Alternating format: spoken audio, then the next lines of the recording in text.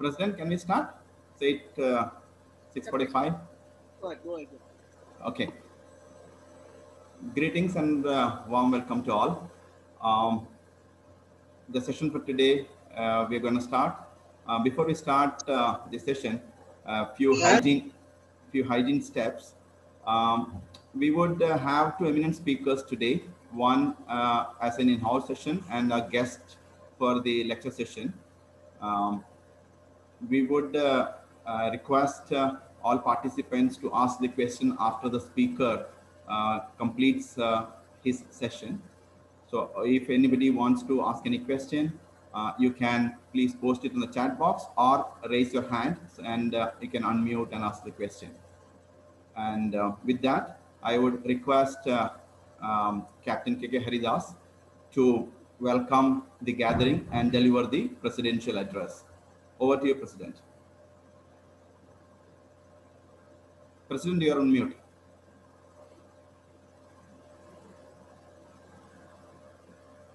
Chief guest of this evening, Sri Rahul, Jyothi, Kumaran, in-house speaker, Mr. Magdy, Ashraf, respected past presidents, office bearers, MC members, CMA members and family, invited guests. Wish you all a warm good evening. On behalf of Team CMA, I welcome you all to the first speaker meet of the new team of CMA Managing Committee. First of all, let me apologize for disturbing your Saturday evening time with family. Since we have to comply with the IMA directives, we have decided to conduct this program on Saturday. In future, we are trying to conduct the program mainly on Tuesday evenings only. So once again, I welcome you all to this program. And I'm thanking you for actively participating in the installation ceremony of the new team on 17th. It was a wonderful program. Due to all your support and blessings, the event went well, and IMA also appreciated the programs. And again, in future also, I expect all support from the past president and team, CMA members from same support. I'm not delaying our program since our chief guest is already signed in. I request our treasurer, Ranjini Umesh, to do the introduction speak. Thank you. No, President, before that, we will have our in-house speaker. So let me introduce briefly about Magdy Ashraf.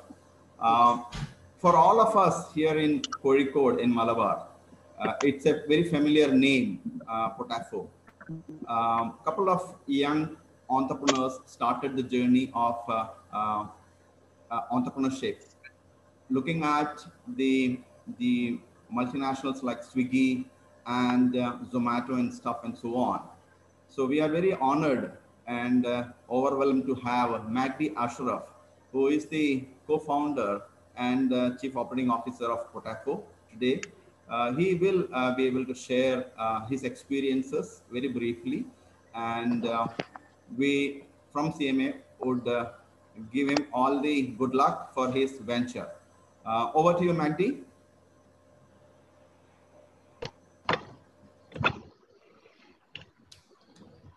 Hi, good evening, everyone. Thank you, Anil sir.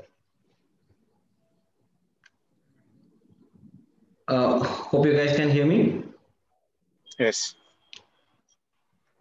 Yeah, so let me, Anil sir has already introduced me. My name is Magdy Ashraf. I am co-founder and chief operating officer at Potafo online delivery. So back in 2017, few of us, that we four friends actually come up with this idea, saying, as sir said, the billion dollar companies like Uber Eats, Swiggy, Zomato, and we got inspired and we wanted to do something similar. Where we are at the moment, that is, we are currently based in Calicut. So as everyone know, in Kerala, everyone in Kerala know that Calicut is considered as the food capital of Kerala. So we thought, and there was no better place to start something Potafo better than Calicut. So that's how we launched back in 2017. We launched our mobile application and we started our trial run from 2017. Till 2018, we were doing our trial runs and how we can grow and how we can do all the all the service and in a better way. So at the beginning, as to let people know that it's little irritating for us, but it's easy to understand people that yeah, like Swiggy. That's how people ask, "What are you doing?" I said, we are a Potafo food delivery platform. So everyone will be asking. The next question will be like Swiggy. Yeah, we used to say yeah, that's we are like Swiggy. But as time went on, we find something that their business model was not very welcomed by the restaurants or customers around some places. So we plan to do something different, and we are doing our business model is in the way that it's very pleased by the restaurants in Calicut. So that's why we get the what say the support from Kerala Hotel and Restaurant Association, and we have all these restaurants exclusive in our platform. So from 2017 till like the last lockdown, we were only food delivery platform. Let me just share screen with you guys, and there is nothing much, but sorry, screen sharing is I think it's stopped by that. No problem, I'll just go with it. So we have let me talk about Magdy can share yeah the screen. yeah one second.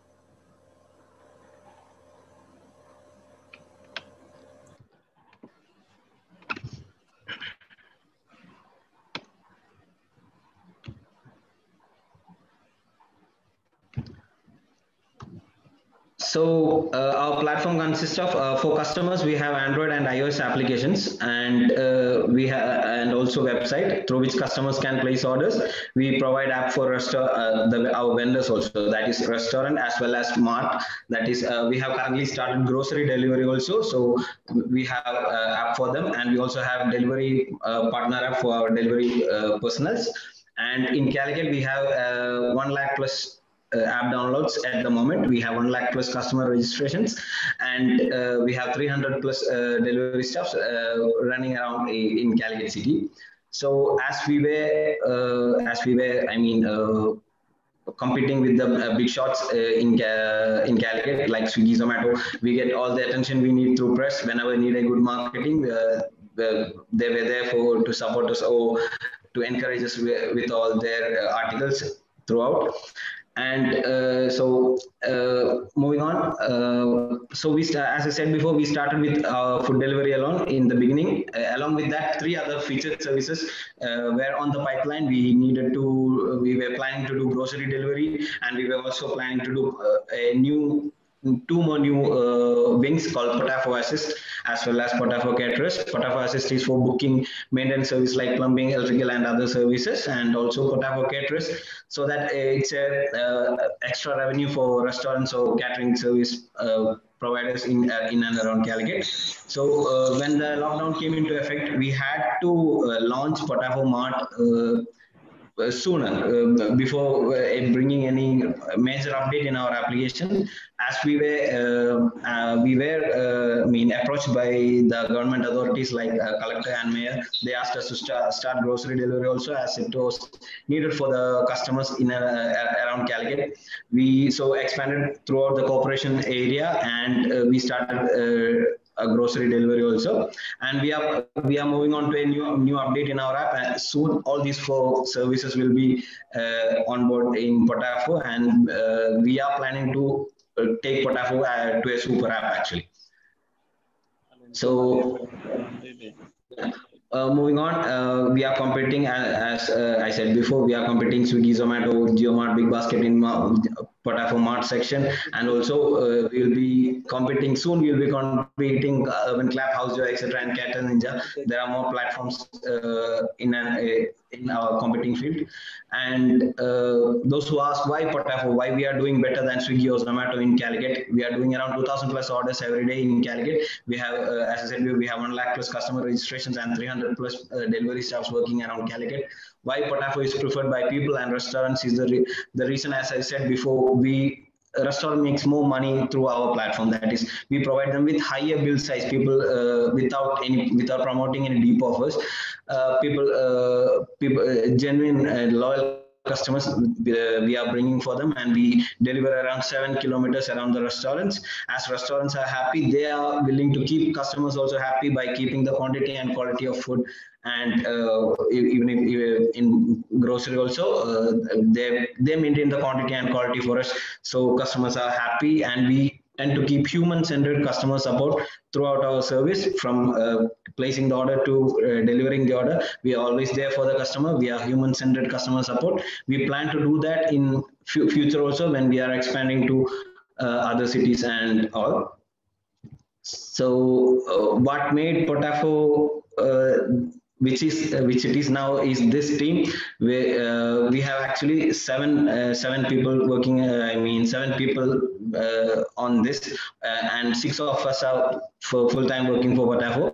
Let me just go through them. Abdul Hasib Musa is our CEO. What he did for us was very great. That during when all other delivery platforms like Swiggy, Zomato are running in at losses right now, he worked hard, he worked along with our CFO, which is Aditya Ravindran, to keep our company without burning much on other things or revenue leakages. And we are actually proud to say that we have closed break even, and we are actually slightly positive at the moment in the profits. And I said before, myself, Magdy, and I'm Chief Operating Officer, and I act as a glue between all these guys actually right now. And I also work along with our IT team to bring in new things, how to implement all this with the customers, how to make the UI UX experience better, how to make the service better, all that.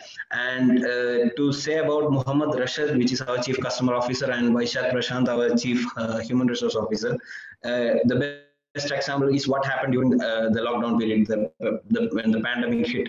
All we got was instructions from collector to do as much as order you can. You should do all the orders, even if it is through mobile application or through calls, however it is. You have to do all orders. So and all we received was 50 passes to run around the city, and we had to use just 50 delivery staffs to do above 1,500 orders at that time. And Rashid was very successful in keeping the customers, I mean, in calm, and letting them know that all your orders will be delivered in time. Don't worry about it. Potafo will be along with you customers. And Vaishak was very successful in keeping the delivery staffs. I mean,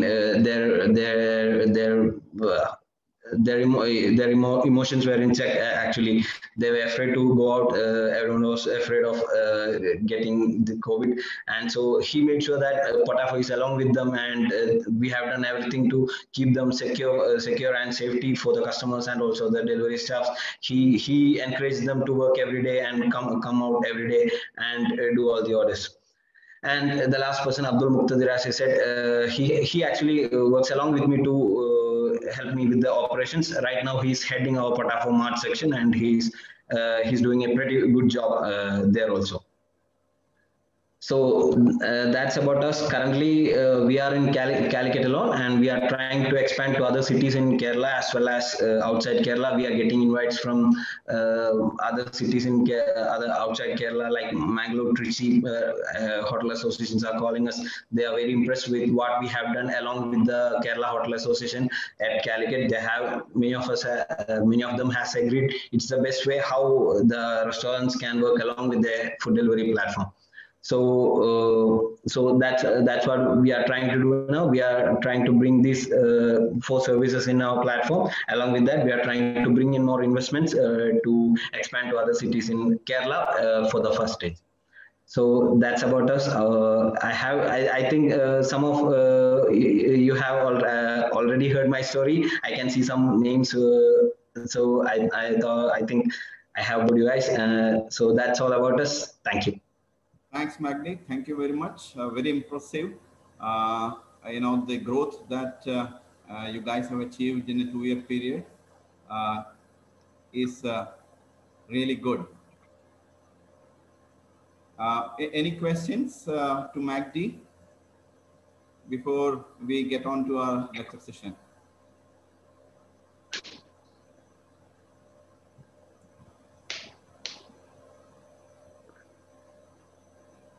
Okay, Magdy, would you be staying back? I know that you are not in city, but appreciate if you can also be part of the participant hearing of our guest speaker today. And if need be, if there are questions, we will pick it up at the end. Yeah. I'll be continuing. Actually, I came for my cousin's engagement, and it's over during noon time, so I'll be joining. Thank you. Thanks a lot, Magdy. Now we have the lecture session. Our chief guest is already online. I would request CA Ranjini Umesh to introduce the chief guest. Over to you, Ranjini. Good evening, all. It's a privilege to introduce Rahul Jyothi Kumaran, who heads the investment services at Sundaram Finance Limited, part of the TVS group of companies. He serves as a portfolio specialist and subject matter expert to educate corporates and high net worth investors about their financial plans and investment policies. He brings over 18 years of experience in investment research and portfolio management. Prior to joining Sundaram Group, Rahul was a part of senior management handling corporate affairs and turnkey projects in automotive and financial services firms. He had been the founder member of Sundaram Direct, the client-facing arm of Sundaram Finance Group, and had set up their wealth services and advisory business too. He serves on the investment committee of the company as well. He currently researches on behavioral psychology in finance. Mr. Rahul Jyothi Kumaran has been a rank holder in his graduation in commerce from the University of Calicut, a gold medalist in postgraduate program in computer application from REC Calicut, a topper in management finance from Cochin University of Science and Technology. He is certified financial planner from the Financial Planning Standards Boards of India. He is a lifetime member of IMA, holds membership with the Global Association of Risk Professionals, International Association of Financial Engineers, US. He is a certified licentiate from Insurance Institute of India and has various professional certifications in the domain of investments, mutual funds, and advisory from the National Institute of Securities Markets, India. His relentless mission has been to deliver the meaning of wealth literally to the people he meets from all walks of life. Wealth comes from the word wheel, meaning happiness. Thank you. Thanks, Ranjini. A warm welcome to Mr. Rahul Jyothi Kumaran. The stage is yours, sir. Over to you. Thank you, sir. Thanks, Ranjini ma'am, for the kind words. And in fact, the reason why I decided to join a bit early was to also hear Mr. Magdy. I heard about this brand, but it was great to sort of connect with them, hear him out. So excuse me that I joined a bit early, but that session was worth it. Thank you so much for that. Anil sir, I'll be sharing my screen, so hope that should be fine. Yes, please go ahead.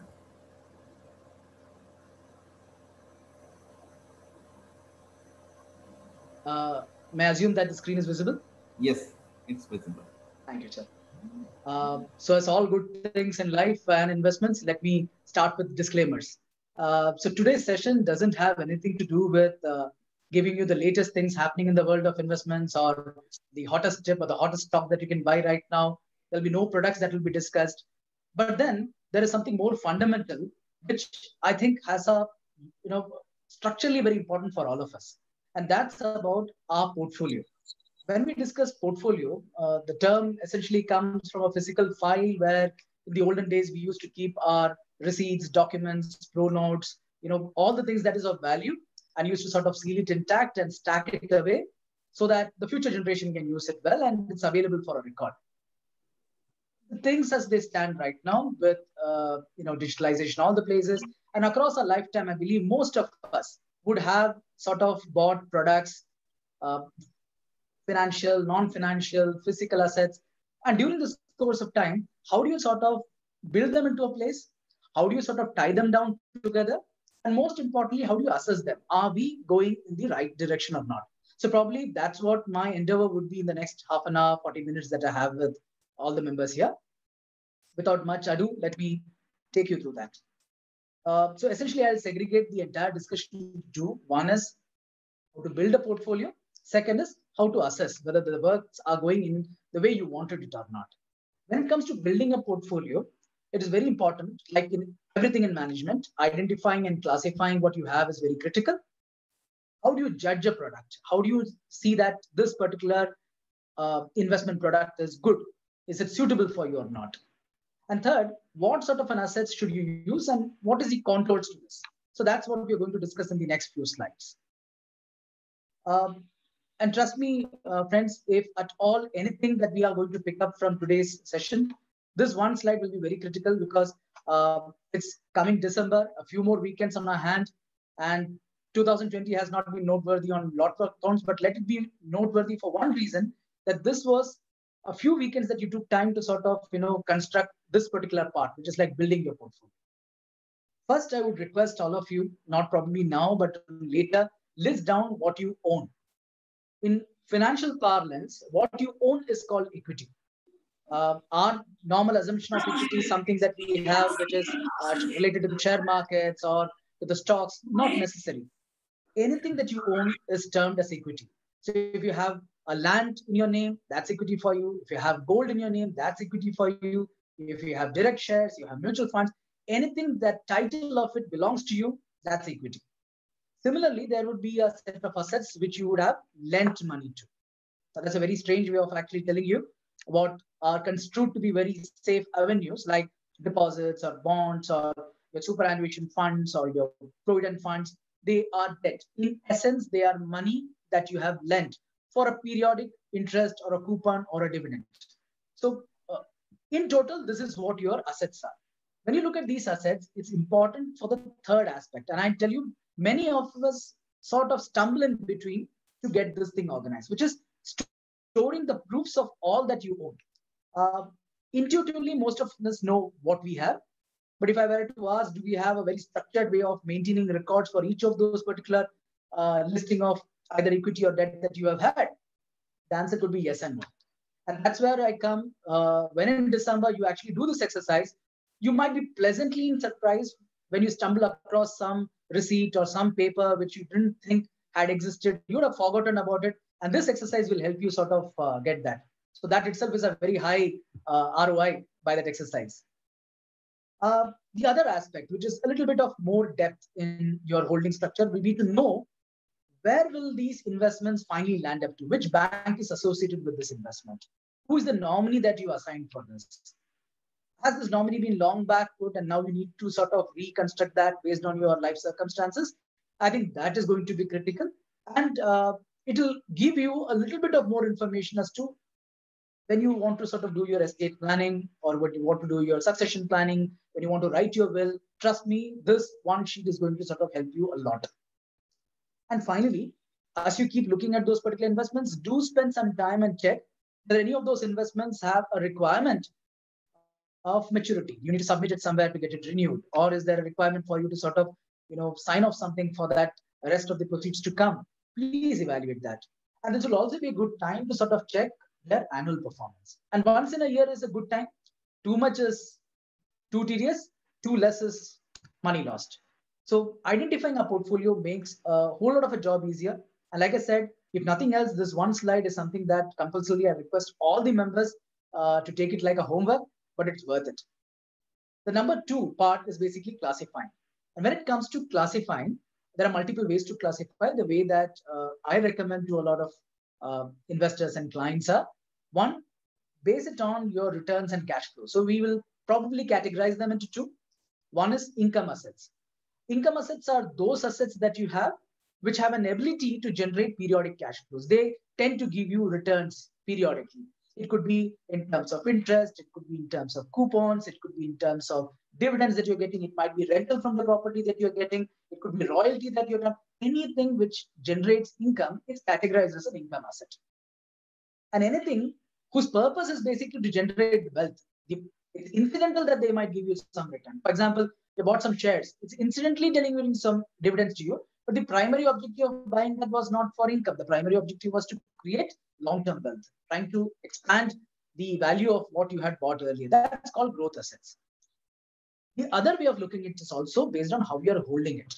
Now, within that, you could categorize them into 2. One is financial assets, which are primarily assets which are occupying 80%, 85% of the developed world's money. And very soon, India is also sort of going towards that. We are currently somewhere closer to around 45-50% nationally. And I think the newer generation is fast moving to 85% in that particular segment, where assets which are paper-based, or they have a particular digital format to it, they're liquid, they can be transferred, they are backed with collaterals. Anything that you do in like fixed deposits, bonds, mutual funds, NPS, the entire line of array of products that we do in financial services comes under the financial assets. The other things are which you can touch, feel, assess personally. It is visible. It's more tangible. They are physical assets. So assets like, land, some property you bought, some bullion that you have, gold, silver, some arts or antiques that you have, all of them are physical assets. Now, a good way now to sort of classify them properly would be to put a matrix around it. And then say, as a percentage, what of my percentage of my assets are financial in nature, which is generating me income, are financial in nature, which is actually earmarked for growth. Which of my assets are physical in nature, which generate me income, and how much percentage of my assets are physical in nature, but are kept for long-term wealth. Now why is this exercise important? Let me explain. Once you do this 4x4 matrix, it gives you an understanding, my next set of money that I should invest. Should I invest for regular income or should I invest for growth? Should I invest in a physical property or should I use it, I had enough of that, let me try moving into financial. This decision making of choosing your next step in terms of your investment decisions will be very much related to this classification part of it. So once the list is ready, do take a little bit of time to sort of bracket them out and then sort of assign these 4 attributes to them. Moving ahead, you will want to understand what product to go. And often product is the last important decision. But often we spend most of the time studying product, thinking product, discussing product, trying to get opinions about product, trying to check with references, what is the latest thing that I could sort of buy. There will be enough options and enough opportunities in our lifetime to witness a lot of products that will come our way. But it's important as an investor, as a buyer, do you know your work in terms of how to assess it?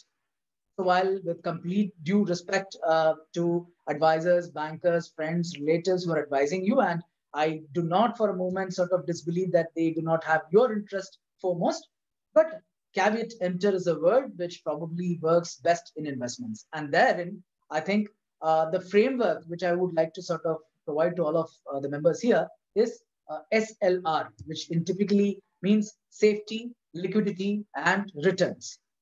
When it comes to safety, it's not about how safe the money is going to be, it's to understand the structure. You know what the structure is exactly doing. You know where this money is going to get invested. What is the person who is taking the money going to do with that? How is he utilizing it? How is his asset allocation happening? How will he divest it? When I need money, when will he be able to give it back? And how will he be able to give it back? What is the way that I can transmit these assets to my legal heirs later? These are things that needs to be foremost in your mind while deciding a product. If the answers to these are ticked off and you find, okay, this I'm able to understand this, let's move to the next. Because often not understanding product is the reason for permanent loss of capital. Most decisions in our life which would not have gone well would have been because we would not have studied that particular avenue well. And hence, safety ranks number 1, followed with it will be liquidity.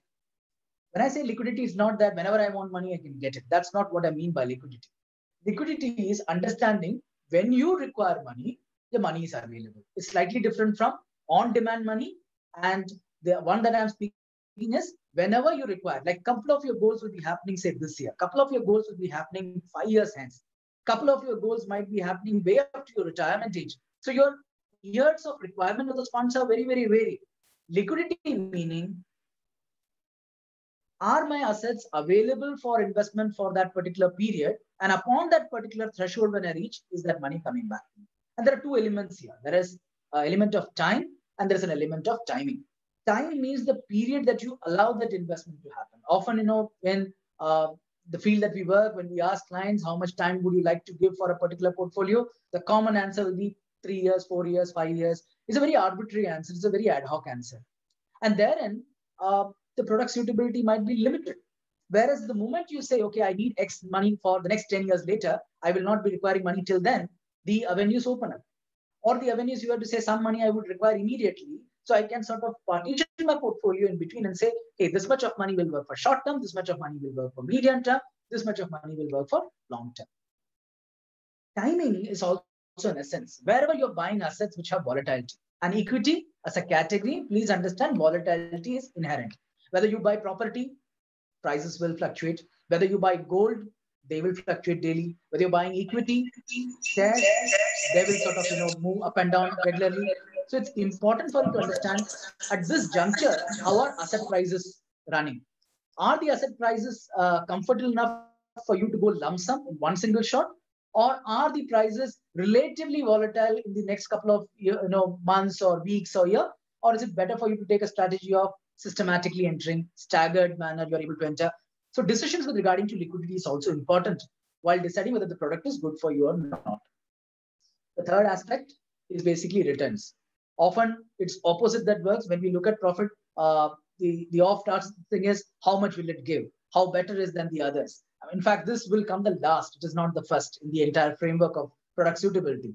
In returns, again, it's not about asking how much will this product give. The returns that we look at are three pillars. Pillar number one is risk-free rate. What is the risk-free rate that I should evaluate this product with? That's the question that most of us will also be sort of, fighting with. In today's term, as we speak in 2020, month of November, the rate of risk-free rate will be more akin to what we say your tax-free bonds, which is like post-taxes, how much does the government of India offer you? That rate is between 4.35 to 4.5. So anything post-taxes, if you're getting 4.35, 4.5, yes, you're equivalent to the risk-free rate. Second is inflation.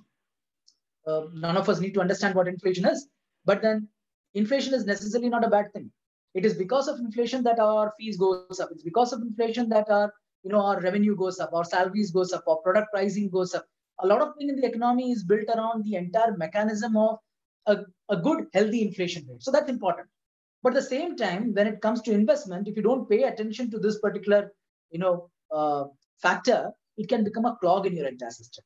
If your rate of inflation, you're not able to assess and plan accordingly, it can leave a big hole. An element that you thought, okay, this money I might not require, but I might also require, so I'm a bit confused. I'll put this money in a savings bank account for some time. And it goes on. So 3 months, 6 months, a year, and 2 years later, when I look at it, my money, I think, is safe. However, inflation at a rate of 5% would not match with the 3.5% of savings bank account. And sooner than we know, we would have lost almost 4% of our capital in that 2 years. And that's real loss. Hence, inflation is important when we look at investments. Number 3 is category deals.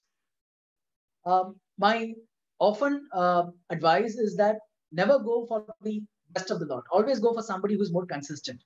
Always go with something which is keeping its head above average most of the time. Because sooner than later, something which is a performer would tend to sort of slip down. Sooner than later, somebody who is lower right now will tend to sort of come up to a particular level.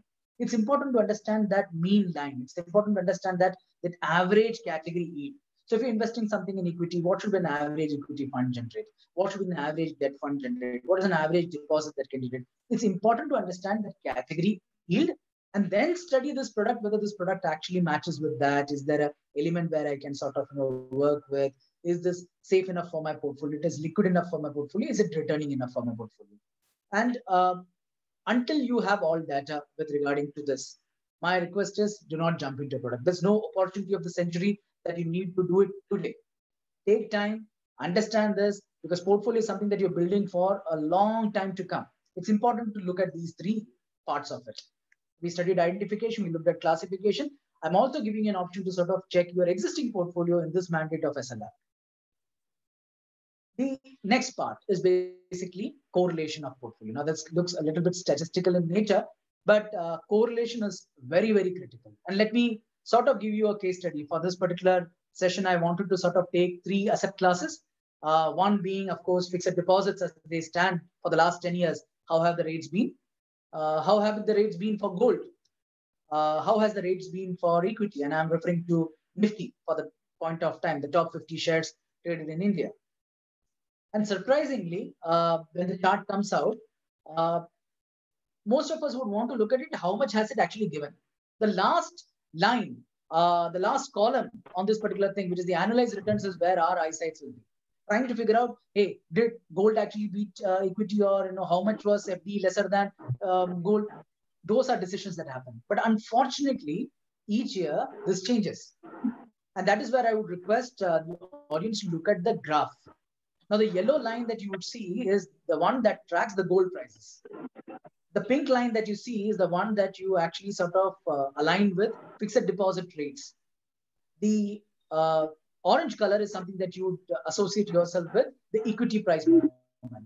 So let's assume we are doing this evaluation in 2013, when actually gold was at its highest point and equity probably would have miserably done the previous year and this year also. This would be a time that you will think, enough of equity, let me park my money somewhere else, let me take this money out and then put it into gold. But hey, 2 years later in 2015, you'll find out that gold has sort of drastically come down and equity has made a good comeback from there on. And this is a reason why many of us would not even want to get into any sort of a risky asset, fearing this volatility. But let's make volatility your friend. And for a moment, let's understand, make a portfolio where you have assets which are non-correlated to each other. Whenever gold goes down, equity comes up. When equity goes down, gold goes up. And the centerpiece is covered by debt. So you get a fair understanding about how this works. It's a good way to look at how much portion of my money should be in what asset class and keep them distinct from each other, but have everything in your portfolio. Do not sort of isolate an asset category thinking that, this is not important. All assets are important. They have a space for you. It's a matter of personal choice, preference, risk profile. How much portion should be gold in your portfolio? How much should be debt in your portfolio? That's something that is dependent on your individual risk-taking ability and the goal and the time you have in front of you. So this essentially tells you that when you do this, it is about asset allocation. And I'm very sure you have read this before, but frankly, in the last 2 decades of me operating, between individual A and between individual B, the reason why individual A would have generated more returns than individual B is not because of products, it's because of asset allocation. And that's proven by a lot of studies where it says 90% of reasons why one portfolio outperforms the other portfolio is because of asset allocation. So asset allocation in tandem means putting money in different non-correlated assets. It could be real estate, it could be gold, it could be bond, it could be equity, but you should have a portion of everything. It should be a sort of a well-balanced way in which you're comfortable. The final guideline to it is not which is the best asset allocation. The hallmark of a good asset allocation is that end of the day, you are able to sleep peacefully. Your investments are not keeping you awake at the night. And that's the sign off for asset allocation. It's important, and yet it should be comfortable for you. So we looked at 4 elements of building a portfolio. We looked at identifying what you have. We looked at classifying them into buckets. We looked at, the SLR portfolio, understanding how a product is suitable for you or not. We understood why you need to have multiple assets in your portfolio. Now the building blocks are ready for you. We go to the assessing part of it, how to assess the portfolio and get a grip with it. Here, I like to take you first into a concept which is called laddering. Now, laddering is a concept with most of the managers who are practicing managers in finance, corporate finance. If you're in superannuation, you would understand that this is a technique that many finance managers use for de-risking your cash flows, to put money in different compartments, different buckets. So if the company requires some money for 1 month, you'll put it somewhere else. If you require the money after 1 year, you'll put it somewhere else, 3 years thereon, and so on. The idea is that, do we apply laddering in our personal finances, in our own investments, in a conscious manner? It is not something that I need a requirement, so I suddenly search around in my portfolio and say, hey, this one is looking good, so let me take it out. That is not a conscious laddering. That is like, firefighting. That is not planning. In laddering, the 2 aspects are, one, on the y-axis, you will have the risk return level. It could have higher risk, and yes, it would have higher return associated with that.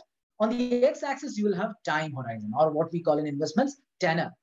So when you have this time horizon on one side, your entire decision is on the x-axis. You do not know all the products. What's important for you is know your time horizon. The moment you know your time horizon, okay, my investment planning is from today to the next 10 years, 20 years, 30 years. And most of us do assume for a very long life. So we are talking of 30 years, 40 years hence from now also. couple of your goals might be for your children or your grandchildren. Then it could go even up to 60 or 80 years also. So please understand, time is not limited to just 1 year or 3 years. Time is much more than that. Now put percentage of money that you would like to allocate in each of these tenors. How much of value would you like to keep, which you want instantly? How much of your funds would you require for some time next year? How much of your funds will you require after 3 years or 5 years or 10 years? Put that percentage of funds today. Do this laddering, do this exercise, and trust me, you will never have to face a problem of redeeming something which you didn't want to do. It will not put you into a financial hardship. It will keep your comfort exactly intact. Now, for illustrative purposes, I'm not suggesting that this is how you should do it, but supposedly somebody is very comfortable with debt products, fixed income products, and they could look at something which is cash or a short-term FD or a bond or a government security, and somebody is interested for building something out of the equity market. He could possibly look at something which is arbitrage, a derivative instrument, to a hybrid, to a large cap, to a small cap. You could build it out. I'm not suggesting product decision here. I'm telling you as an example for high risk return and tenor, what sort of a product spectrum, what sort of a continuum can you look at? And when you look at that, it's important to sort of understand three benefits that tends to come out from laddering. First benefit in laddering is that you get an auto management of liquidity. You don't have to plan for liquidity. You will have money when you require without sacrificing returns which you can get from a long-term investment. So you can afford to sort of invest in, say, a GSEC yield, which can possibly in the next 10 years give you something close to around 7.5%, while your interim money requirement for next year is taken care by a 4.5%. So between 7.5% and a 3.5% and a 5.5%, your average returns will be 6.5%, 7%, which will be far greater than just putting it blindly into a 1-year FD, which is at 4.5% or 5% today. So that's the success of actually categorizing them. Second part is basically auto diversification. Many of us don't know how to diversify or would not have paid attention to diversification. The moment you put this timelines and say, hey, this money I would not require for the next 10 years or 15 years, you know that there are a lot of options available there. There are avenues that you would want to look out for that. And that is where auto diversification plays a big role. It enables you to invest across time and across asset classes. Third part is basically it smoothens the entire income flow. Your 1-year yield might be lower, but your 10-year yields will be very good. So when you combine that and place an averaging system, your average rate of return on your portfolio will be higher than your neighbor who probably is not implementing this technique. So laddering is a very important technique when it comes to the superannuation guys and the pension fund managers know this.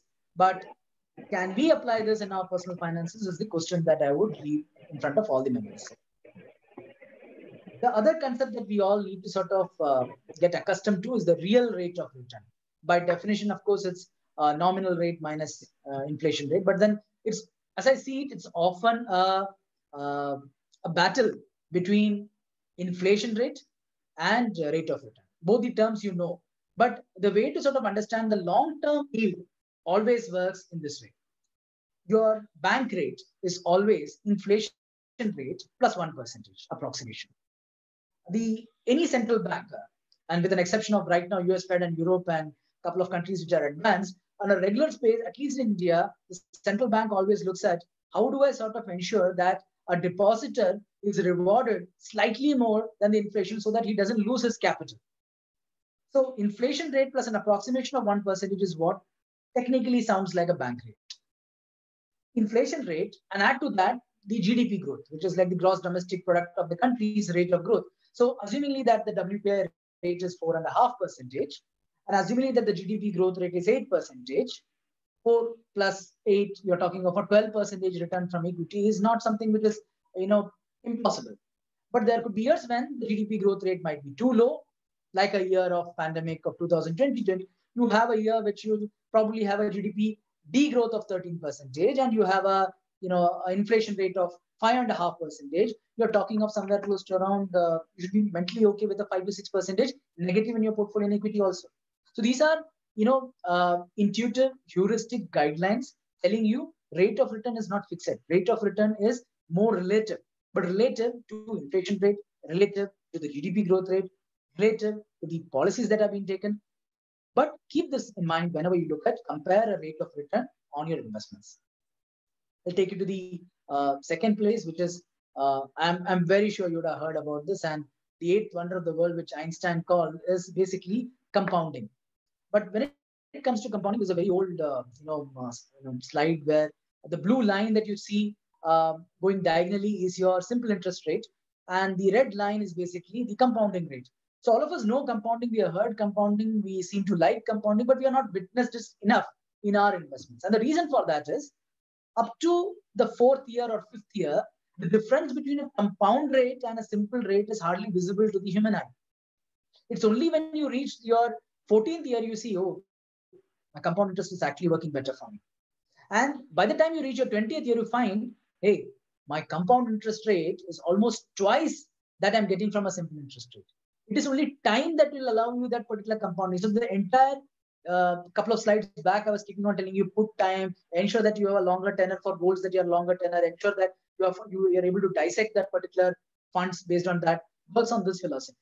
And that's the reason why I often tell people who take loans also, a 15-year home loan is half as cheap as a 20-year home loan. You save 50% interest cost if you take for a shorter tenor. That's very intuitive. That's because compounding is at work. So there's no two ways about this particular quote when he says, if we understand this compounding, if we understand that time is of essence, and we understand if it's compounding in your favor, then you earn it. And if you are the person who's sort of paying it, then probably it's not something that you will be appreciating that. Use compounding to the best of your interest.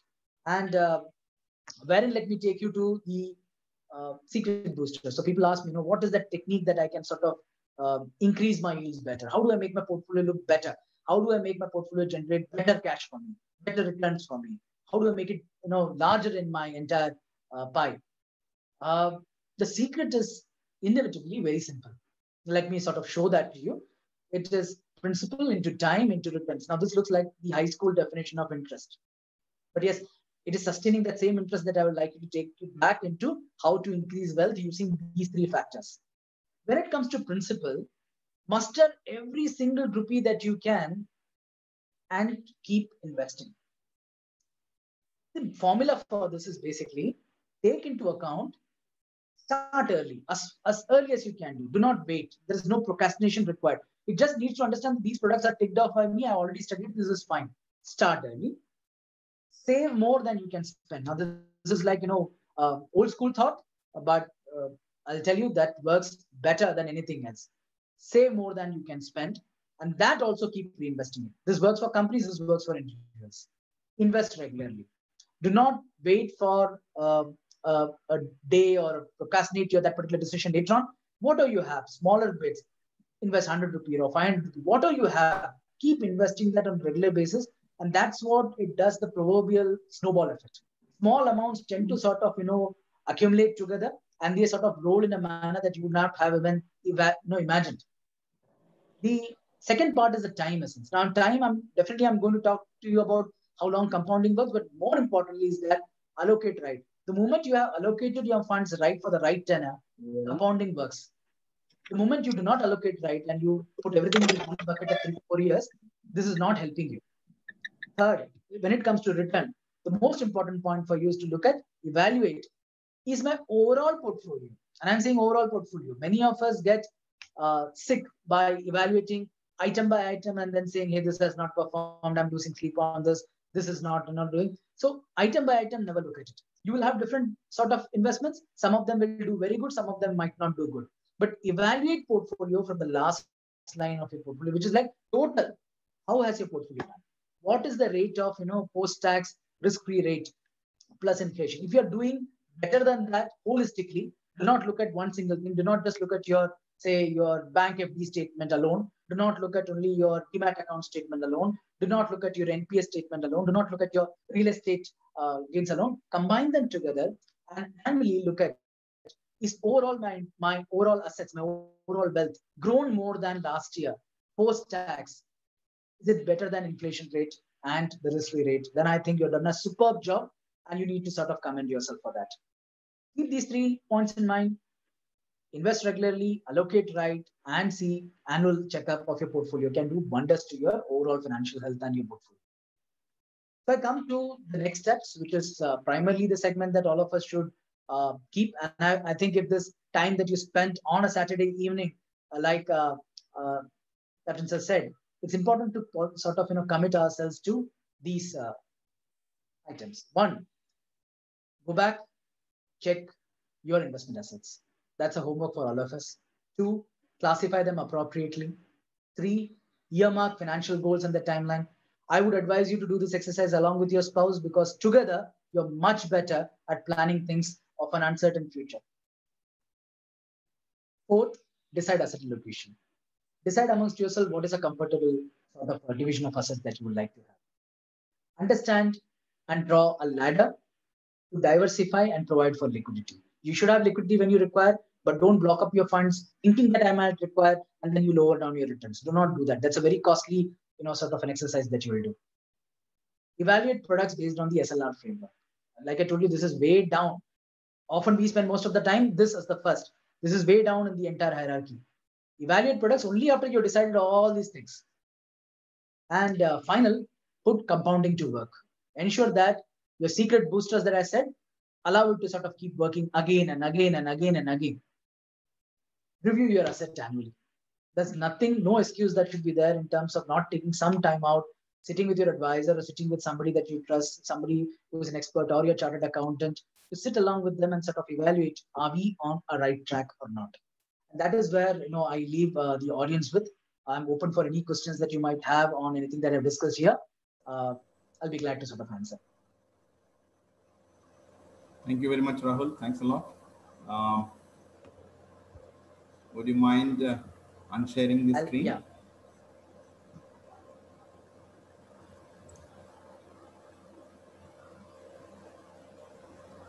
Thank you very much. Now it's open for questions. I would request audience participants to ask questions if you have any. I think it was a pretty interesting session, very different kind that we from the Management Association has been hearing from the last couple of years.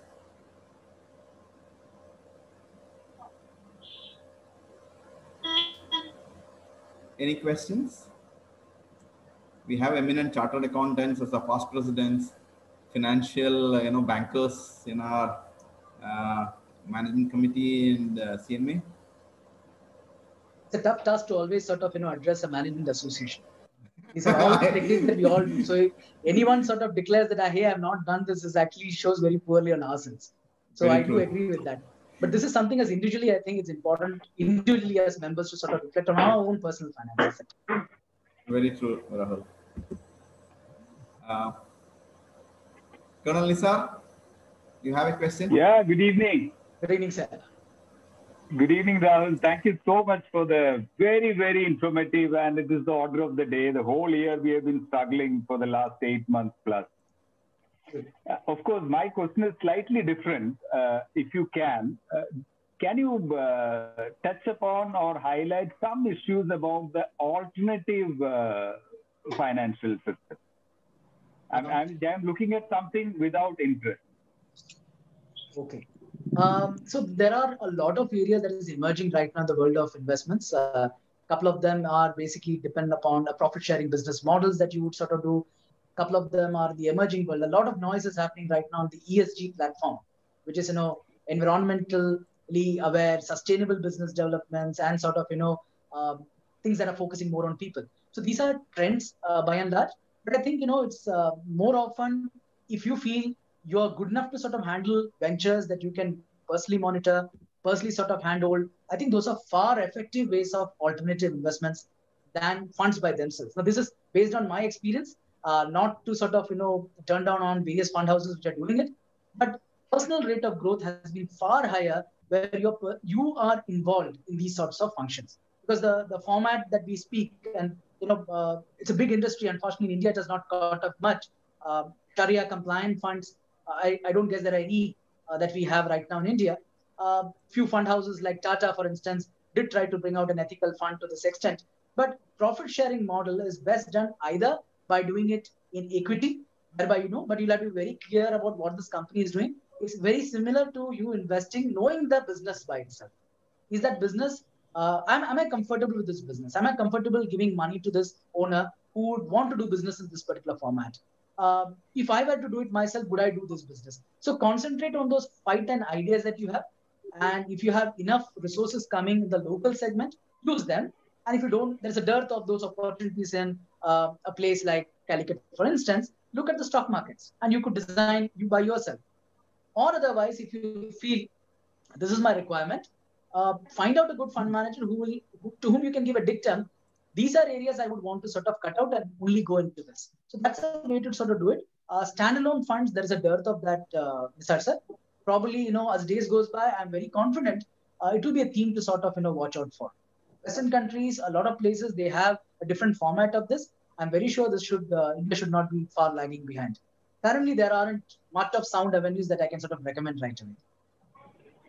I hope that helps. Thank you, Rahul. The only problem is doing it yourself is asking for too much, because you are running from morning till evening, huffing and puffing. So very, very difficult. Even you have a little josh in the initial stage, but you tend to fade away after a week, a month or so. I agree. So as you said, I think we have to look for, a dependable fund manager, because that is the most important thing, because we have no dearth of fund managers. But the problem I find is that, that consistency is lacking, because everyone wants some business. Correct. But more towards the customer, I find the percentage is on the decrease. And very true, Mr. So often the discussion goes in terms of recommend some good fund managers with ethics and principles. True. Often the discussion veers towards returns and chasing returns rather than actually being true to what was given as the mandate by the investor. And if you're able to find somebody like that, I think that's a good match that we have found. And the last count, we have 690 fund managers in India. Thanks, Colonel. Thanks, Colonel. Rahul, a question that is from my side is basically, yes, would you suggest recommending investment in a startup as in one of the portfolios? Because if you look at today, the startup ecosystem in country like India is catching up, and there are huge returns that you can get on a long run if you are risk taking, if your appetite is for risk taking, and if you are also looking at building your intellectual capital as well as your wealth. So what is your thought on that? This sort of follows very close feature to what Nisar sir also just now mentioned. Startups are a great idea, and going forward, I think India, the way things are getting much more easier for you to operate. They're not still easy, by the way. They're still complex to sort of start a business, and I'm very sure Magdy Ashraf will definitely can illustrate that better. But knowing about the startup ecosystem, that's an area to watch out for the next 10, 15 years going forward. India will sort of have this structure where collaborative workspace will emerge better. You will have people who are specialists in a particular area forming their own business, and people tend to tie hands together rather than trying to do everything by yourself. For startups, is a system that we need to sort of look at it. My only area that I would advise is that if you are in the startup, invest very heavily. If you are out of the startup, you're just an investor, then be mentally prepared that 1 out of 10 investments will really sort of see the sky. And mentally, I should be ready that 6 of them, I might not see my money back. But that one will more than compensate for all those decisions that you have taken. But that ability to sort of take failures in startups is very important, both for yourself as an investor and also be kind on those people who are actually starting up. So run a portfolio rather than running only one. If you're doing only as an investor state, take 10 ideas, invest appropriately, and then sort of be like a venture capitalist or angel funder, and be mentally okay. Don't lose sleep saying that, these guys humble. It's okay. It has to happen. But one of those guys will take your entire valuation different. But if you are in the startup, you are part of it, then I think that's more of a business decision. That's not only an investment decision. So that's the view, sir. Thank you very much, Rahul. Appreciate that. Thanks. Any other questions, please? Colonel Panikar, you have a question?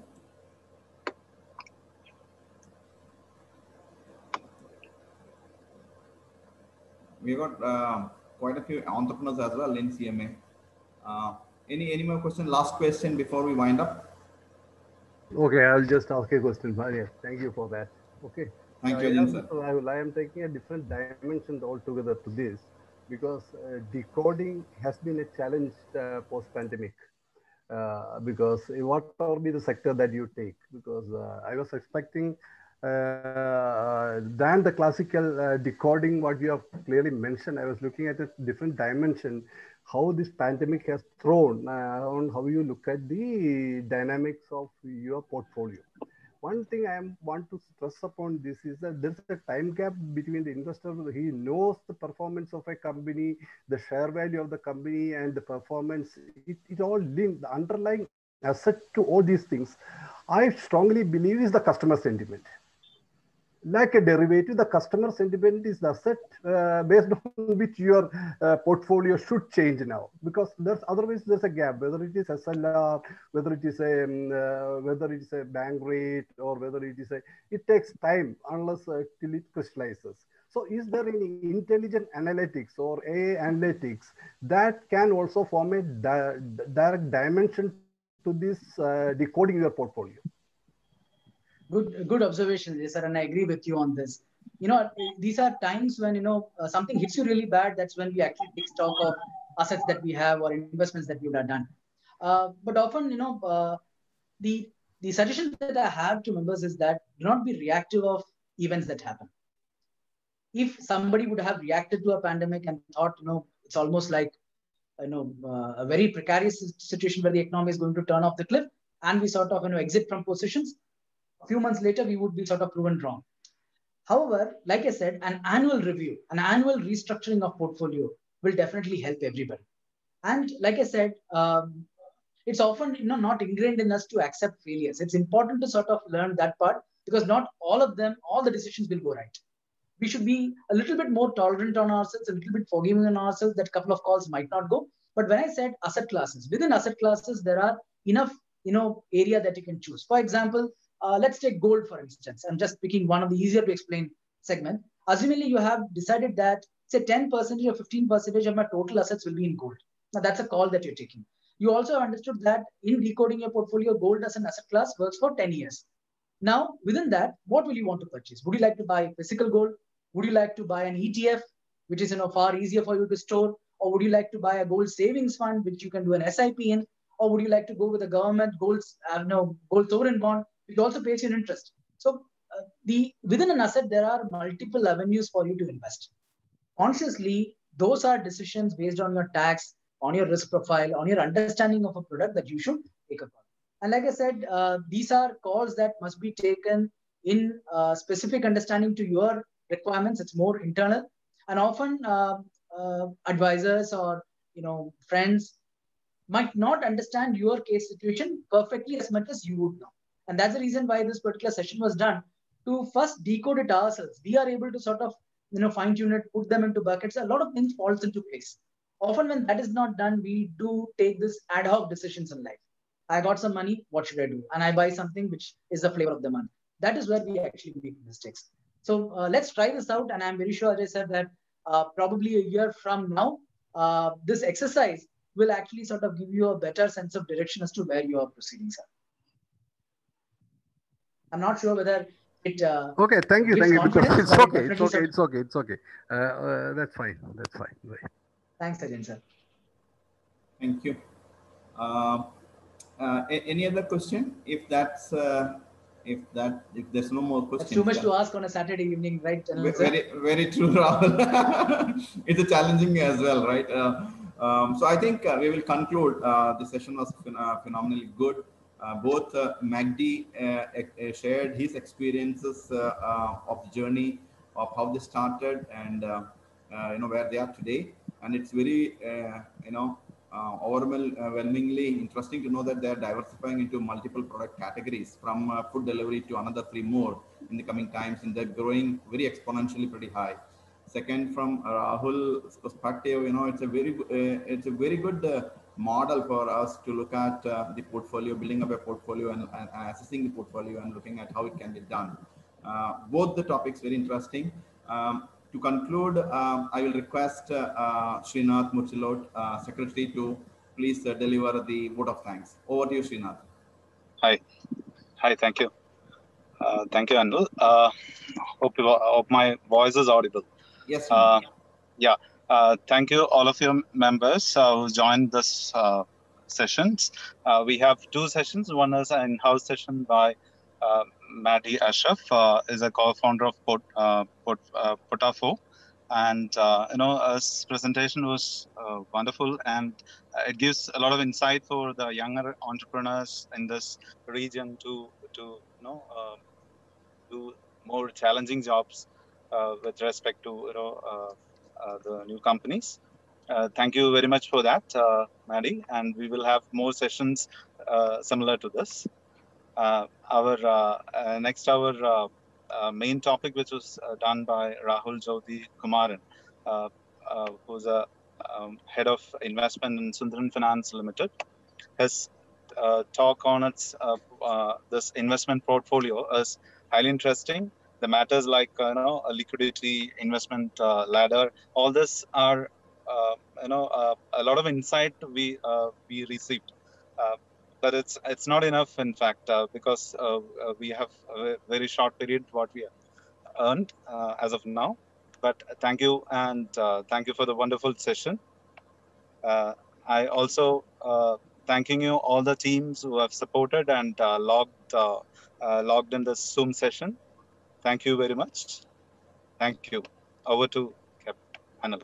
Yeah, thanks, Shinna. Thank you very much. Before we conclude, just to know all the members tonight, we have an impressive session coming up on 1st of December, where we have another very good entrepreneur, co-founder and CEO of Fresh to Home, Mr. Matthew, who is going to be addressing us. Please block your date and time, and we would have another interesting session on 1st of December, same time. Once again, thanks everyone, and have a nice weekend. Good night. Thank you, Rahul ji and Magdy. We really had a good session, and thank you, Anil Balan, for hosting his program, and team CMA. And special thanks to CA Ranjini Umesh, who is a good friend of Rahul ji. And we will have more talks on the same series on the later evenings. Thank you. Good night, everyone. Thank you, sir.